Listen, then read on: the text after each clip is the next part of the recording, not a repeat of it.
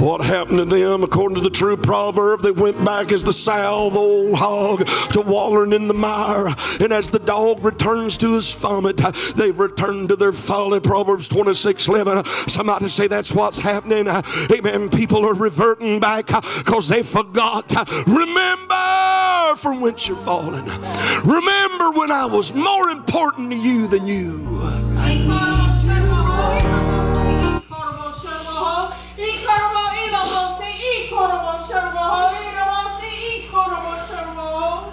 My coming will be as a thief in the night. Behold, in an hour and a day when many think not.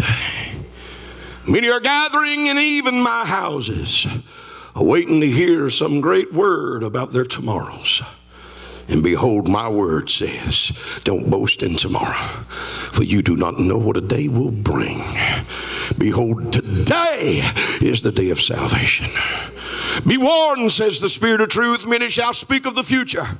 But when my Holy Ghost comes, he will declare that future that's eternal. For any message, a messenger that does not warn you of eternity and does not speak of eternal things and only temporal things, and as far as their future preached, it's about tomorrow and next week and this year and this month or the next few days, be warned. For behold, my word, my truth says don't boast in tomorrow. Today could be the day and the hour that many who are not thinking about I would come. My coming's at the door. You may not see the end of 2024, and only I know, because nobody knows the day or the hour of my coming. But I say unto you, in an hour you think not, many have forsaken the assembling of themselves together, as the manner of some is, saith the Lord. And behold, I exhort you by my Spirit through my shepherd this day, says the Spirit of truth.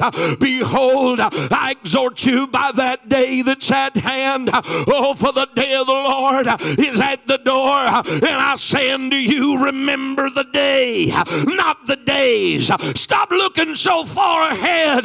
Many are looking so far ahead, they're neglecting the now. But I declare unto you this day, now unto him.